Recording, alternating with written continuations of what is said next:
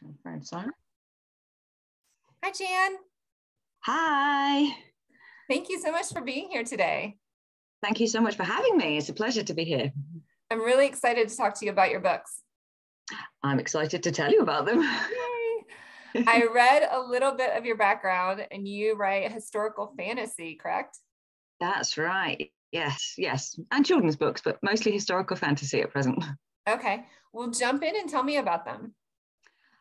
Well, I have, it's a series. It takes place in the Tudor age, which is a really interesting century of change, upheaval, kings, queens, lots of things going on for the common man. And that is woven into the fantastical side, where I've got two main characters, Aoife and Joshua, who are fae, winged fae, not fae as in the more possibly traditional elvish type fae. These are proper magical fae as well. And they partly live in their own world in Naturae, which is what the series is named after, the Naturae series. And they also live in the real world, well, the 15th, 16th century real world, that is. So they have to try and kind of pass themselves off as human, which is a bit difficult when you have wings.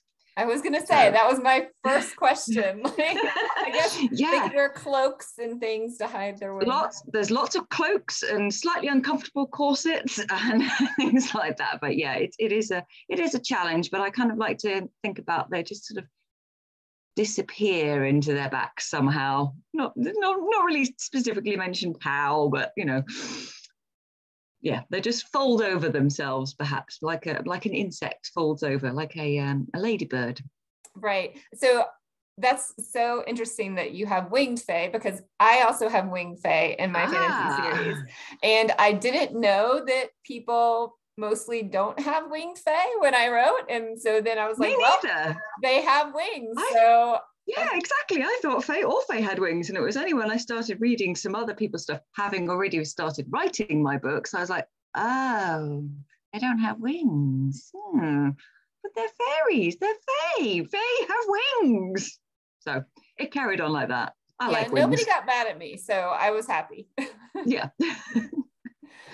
Very cool. So yeah, my fae also I don't really have much of a storyline yet in having them in our realm. They mostly stay in their fae realm. That would make life easier. That would make life easier. If there was nothing different about them, there was nothing odd and strange. But in my world, they have to mix with humans, and there's also some other creatures. We've got vampires, witches, and demons, spelt with an A. Demons. Okay. But the demons are they're not demons as in hell demons. They're extraordinary people, shall we say. They are the people that for me stand out. So they might be somebody that's like a genius, or somebody that is on the autistic spectrum, or somebody who just has that special something about them that makes them unique.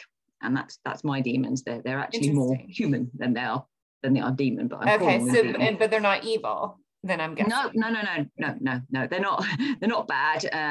None of my creatures are bad per se. Not even the vampires, which you might think would be leaning that way, but really there's a kind of reason for them behaving the way that they do, which might upset people, I suppose, if you were very, very strongly religious, because the vampires in my world are very, very strongly allied to the Catholic Church.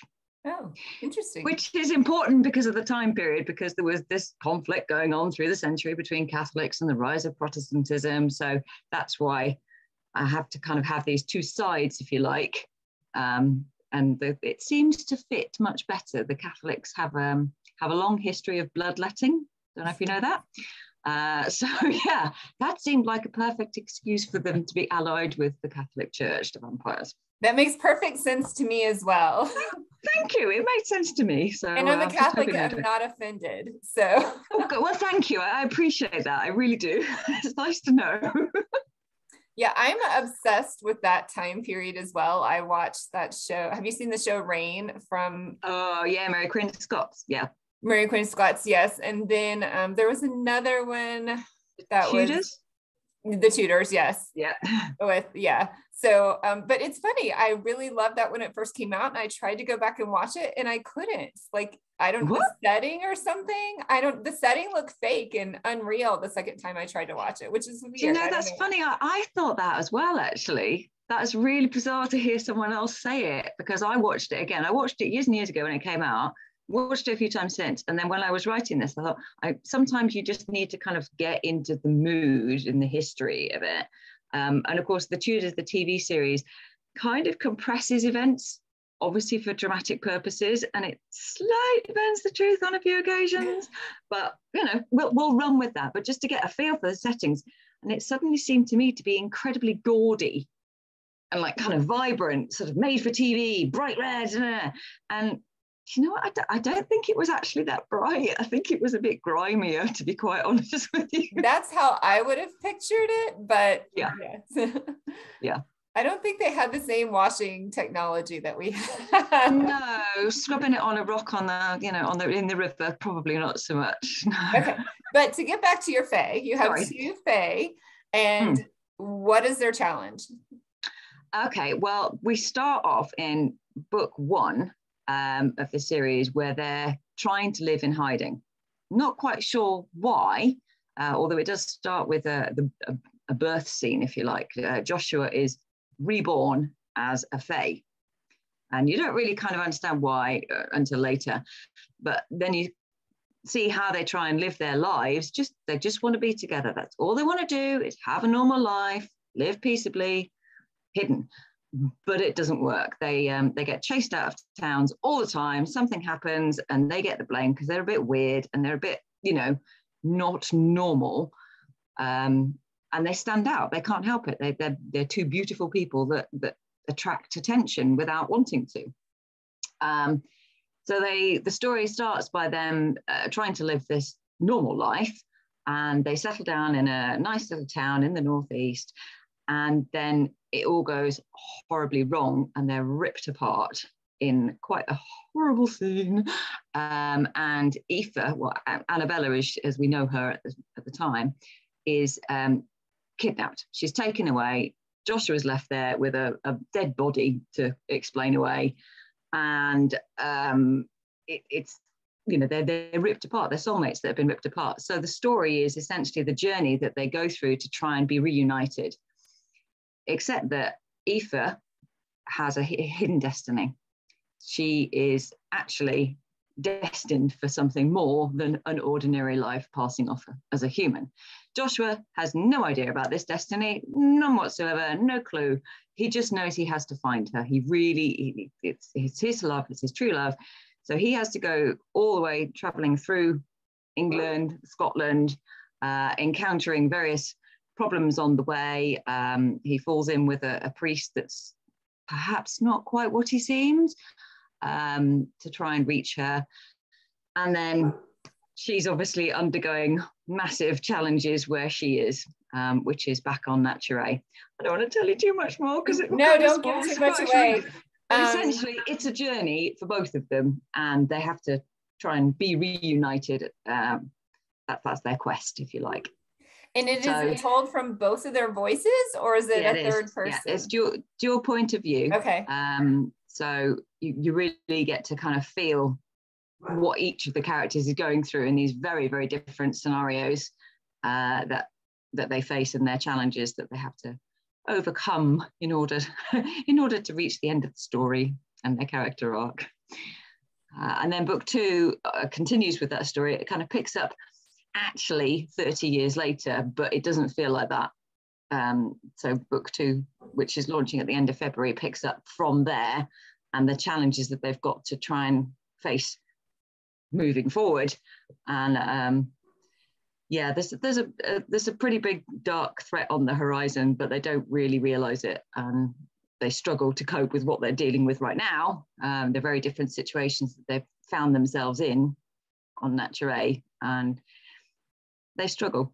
It's a mature relationship, as it would be after a century or two, but it talks about the challenges of maintaining a mature relationship, to be quite honest with you. So it's not really a romance in that sense. There's no there is happy ever afters, but it's not boy meets girl happy ever after. It's about couples coming together. Nice. Overcoming any challenges that are thrown to them, and perhaps not overcoming some of the challenges that are coming to them as well. So do they live forever, or? Yeah, my fae are eternal, as are my vampires. Witches just live a very long, unnaturally long lifespan, and demons live a pretty much a human lifespan, possibly shortened because they have a tendency to go crazy. So Interesting. So yeah, my fae live a shortened lifespan in their own realm, but if they come to Earth, they live like 900 years, just like my. Yeah, so it like their time is off in their realm. And then my vampires are not immortal but they live a very long time. So they're very healthy people because they've just evolved people in my world. And then witches, that makes sense. Yeah. So witches are the same. They live like 900 years or something like that. So that's a little bit similar in those worlds. Yeah. I think it's fun to play around with lifespan. Fantasy that's a vampire fantasy that starts around the late 1400s, but I don't go into like the history of that. Her parents are burned by witches, and she escapes with the handmaid that takes care of her, who is also a vampire, and they escape to England from France. But then they blend into the human world because they basically look like humans, and they grow up until they're 18, the vampires do, and then they kind of are frozen from that point. But then she meets another vampire and falls in love, but then he's murdered. And so she has a quest to go find his murderer. And it's more, and it takes you all the way to like the year 2000. So it's a little epic in that manner. So that's my. That is a big time scale to cover. I thought a century was pretty hard. Right. Well, it does skip some like, we skip ahead a little bit. That would be like, I don't know, so many pages if you didn't skip ahead. I've got a challenge. I'm looking at co-authoring a story, and it covers about a 20-year span. I can't say too much about it because it's still in the kind of paperwork stages, but we're already talking about how can you jump from like this point to 5 years later without going, 5 years later, she found herself. It's just like, oh, okay, how do we do that subtly? But it needs must. You have to do that because things, again, tie into the history of what is going on at present, or that moment. And their present. It's true. That sounds like a fun project. Hopefully next time I talk to you, you can tell me about that. Yeah, I'd love to. It's my first co-authoring opportunity, should we say? So I'm excited. I'm really excited, actually. Very cool. And tell me, how did you get into writing? Did you always want to be an author? It was one of those things where I probably should say, yes, I always wanted to be an author, but I truly had never even considered it. I started my sort of late teens, early 20s degree doing script writing and plays and things for a drama degree, and then just went into the world of work.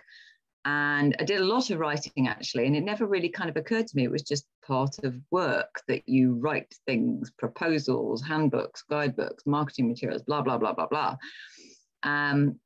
And it wasn't until after I had a career break from having children and I was looking at, well, do I go back to work, which at the time wasn't actually very feasible for us as a family, or do I try and do something else?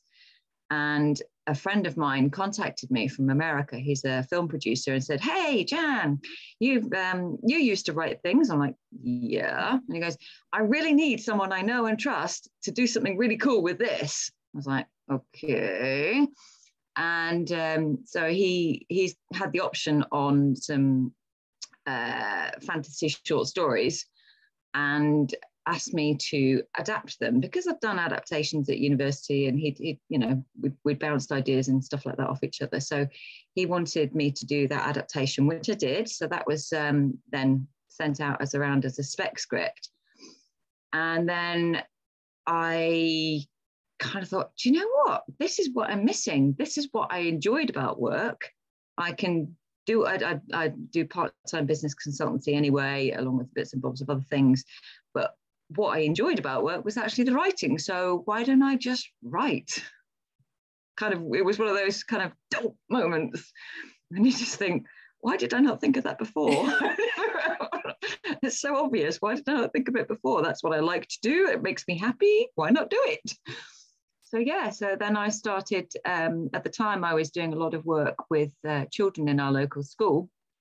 I was doing a lot of work volunteering, reading with children. And some ideas came to me from that experience for a children's series that I kind of thought needed to be written. There was a gap in the market. There still is a gap in the market. And so I started writing that children's series, Mitch and Mooch Try, which is a series of picture books, actually, about first experiences. And unfortunately, just as I was getting ready to it was all geared up to launch, etc. The book 1 is about swimming lessons, fantastic, due to launch at the end of March. And we locked down on the 23rd of March in England. And so nobody was going swimming. There was no bookshops. There was nothing. Children weren't in school. I was like, yeah, that could have gone better. And unfortunately, I'm in this situation where with the second in the children's books, the illustrator for it has not been heard from for a while. So midway through the project. So while I was doing all of that, I thought, I'll just start writing a novel. So I did. Very cool. And then I wrote another one, and then I wrote another one, and here we go. And I did the prequel, Risking Destiny, was written during NaNoWriMo, just because I wanted to see if I could, really. And I could. It was good. It was a fair amount of prep work beforehand and a fair amount of research, because that one's in the Viking Age. So not my natural go-to era. So I had to do a lot of learning. Oh dear, I had to watch a lot of Vikings on TV. It was really hard. It was really bad, wasn't it? It was really difficult, yeah, really hard. But yeah, I had to read a lot around that subject, and I did a lot of actual research as well, because again, Nature is actually based off the Orkney Islands in Scotland, and there's a really, really interesting history to that area of the UK. I find it really fascinating. So I'd already kind of got in the back burner my thoughts about that. And so the prequel kind of just came together very, very quickly over NaNoWriMo, which was great. I enjoyed it. I'm not sure I'd do it again, though. It was really hard when you're trying to homeschool as well. It was really hard. Oh, yes, that would be challenging. Yeah, it was. But, we did it. Good to have goals. Yes. Nobody died, right? No, nobody died. Nobody starved to death. Yes. Sort of. We all had toilet paper. So. Absolutely, yeah. Amazingly, we all had toilet paper. It was quite by fluke. Yes. So is the prequel published as well? Yeah, the prequel is available. It's also available as a reader magnet if somebody would be interested to have it as an ebook download, but it's also on Amazon if anyone, well, in fact, actually, you can get it anywhere, the prequel. You don't have to be an Amazon customer to read the prequel. So if you like Viking love stories, then yeah, that's that's a good one to go for, but please don't blame me for the ending. Well, you kind of have to blame me for the ending, but yeah, don't hate me for the ending, I think is where I'm going with that one. It's a satisfying ending, but it is quite sad. Oh. Are they the same characters in the prequel? Well, the prequel is actually the story of the villain. Oh. So while I was writing Disrupting Destiny, I realized that the villain was actually interesting enough that she really, really needed her story being told, because nobody's born bad, are they? They don't wake up and go, oh, I'm going to be bad today. It just doesn't happen. So I really wanted to kind of tell her story and make people understand quite why she was the way that she was in book 1. So that was the reason for it. And I think it does add to the series as well, because it sets out the world, how it was, and then how it is in 700 years later, how it got to be the disaster that it is when we meet it in book 1. That is really neat. Yeah. So one of my historical fantasy with the vampires is a prequel to my contemporary urban fantasy series, because it's telling the story of one of the main characters' mothers. So the mother is the one that her family is burned by the witches, and then we find out that the witches that burn her home are the same witches that they're battling in present day, because they live for 900 years. Right. And actually, one of the witches, I go much further than that. In the prequel to the prequel, I have like a very short novella, and she is the daughter of Lilith. So that's my way all the way back to the Genesis story. But I have to write in between, because she's this one witch who's kind of an evil witch. Like you said, why did she become evil? And she's carried through. I have another series. It's a crossover series with the Fae one. She's going to be a villain in that series too. Yeah. So at some point I have to go back and write her backstory of why she becomes the way she becomes. So I'm in the same boat. I'm got on my to-do list for this year is actually I need to write the love story, because when we meet our couple, they're already a couple. But how do you get to that point? So I do need to write the love story as well. But it's fun, isn't it, when you write in one world and then you realize actually that's interesting, and people might, you got questions about how that happened. So you kind of create a universe around it. I love doing that. Yeah. So I have a question for you, which many authors will not answer, but I will see if you will answer. Do you have favorite characters? I do. Ooh. I probably should. I shouldn't. And I'm sure most authors, if they do ask it, or do answer it, would probably say their main characters, because you have to love your main characters to write them. I think that is important. But my main characters can be kind of serious, which, they have their funny sides as well, but they're quite focused on completing their quest, and that can be a little bit kind of like intense at times. So I have to be honest with you, I do have a couple of favorite side characters, which are just fun. They're really fun to write. One of them I found such fun to write that he had a much bigger role than intended in book 2. My demon character, Fairfax, he's just unpredictable. I always kind of like half dread going into a scene where I'm thinking, right, okay, so Fairfax is going to come in and do that, and that's going to happen. And he just goes completely off piste. And I'm like, no, come back, stop it. Oh, no, look what you've done. It's just, he's like that. But that's the chaotic nature of him. He can't help it. Chaos just falls wherever he goes. He can't help it. It's just his nature.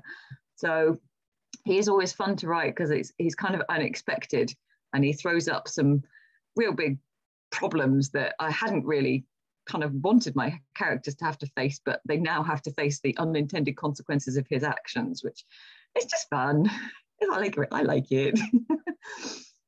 Neat. Yeah. Well, I like that answer, because a lot of times authors will say, well, the character I'm writing right now, because that's the way that's what I'm thinking of most, right? So yeah. If you'd asked me that probably about a month ago, when I was still finishing off book 2, I possibly would have said that, because book 2 has got a very morally grey character that by design was quite morally grey, and he goes on a journey of discovery, a self-discovery, because he's essentially been held captive, been made vampire, had a purpose, and then at the beginning of the story, his purpose is completely stripped away from him. He genuinely is like a newborn. He has no idea who he is, what he can do. He's got no goal in mind. He doesn't know anyone anymore because he's been locked away. What does he do? So he has some really interesting kind of morally grey dilemmas. Does he do this? Does he do that? And you just don't know which way he's going to go, because I don't think he knows. So if you asked me that a month ago, I possibly would have said him, but now I'm kind of done with that book. I'm like, no. No, I still like writing Fairfax. I actually was thinking about doing a whole Kindle Vella test and trying out that market, because he seems to be the kind of character that possibly a younger audience would resonate with. And I I sort of think that Kindle Vella is probably for a younger audience. I don't really know very much though. Have you done anything in that? I haven't. I was just talking to an author yesterday who dove into that world and learned a little bit about it, but yeah, not enough to dive. I don't know. Like, I'm so set on my structure of how I've written. I don't know if I could release it every week or every month or something. So I kind of think the way forward with that is to make sure that you have cliffhangers on the end of every single chapter. But probably for a lot of authors, certainly I think for me, I would want to have the whole structure kind of laid out, know where it's going, possibly even have most of it written, and then you release it in a kind of set sequence of every week. Every week it's already up there. It's already done. It can be released. That's fine. I don't need to worry about it. Right. You would have to finish. For me, I would feel most comfortable like finishing the whole project, having it edited, and then releasing chapters. You're right. Yes. I think that's the way forward I would want to go to, but it's a different style as well to do that. There's less character building. I think you've got to go straight in for the action, haven't you? Yes. Keep people keep that interest, particularly at the beginning as well. And more like a series TV show type. Yeah. A telenovela, as Jane the Virgin would say. Yeah. I love to ask authors this question. What do you want readers to experience when reading your book or take away from reading your book? I personally, when I read a book, I like to escape. I like to just immerse myself in that book, and it just kind of happens a bit like a TV show in my head. I do write quite descriptively myself. I like to read that sort of, so I can build a picture in my head of what it looks like.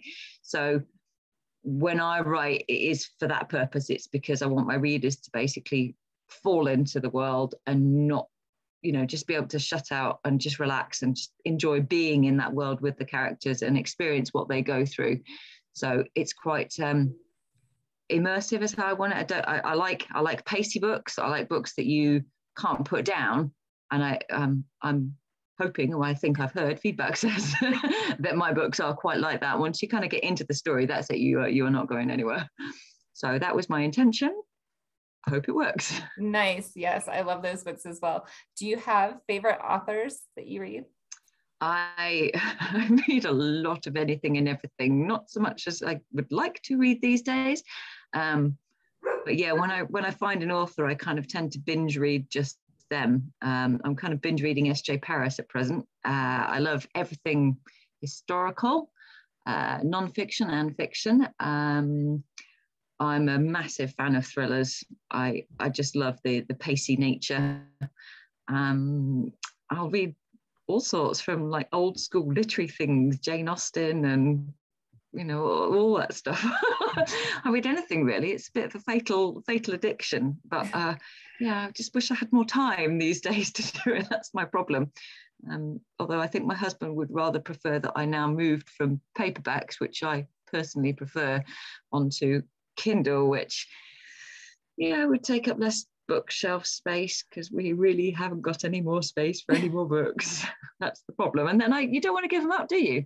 No, when you find you've got an author and you've got the whole series of things, you don't want to give them up. It's like I've got shelves and shelves of Patricia Cornwell, and I'm like, I just can't. I can't give them to a charity shop because I might want to read the whole series again and again. And I could admit something really bad. I have 2 copies of the whole Twilight series. 2 copies. Someone gave them to me, and I can't. I have the paperback and the hardback. Yeah, because some people, I noticed this on like Book Talk and Instagram and things like that. Some people have like the ordinary copy, which they would annotate as well. This is the thing, I didn't know this, but it was a thing to put like tabs on things for scenes they like or quotes or whatever.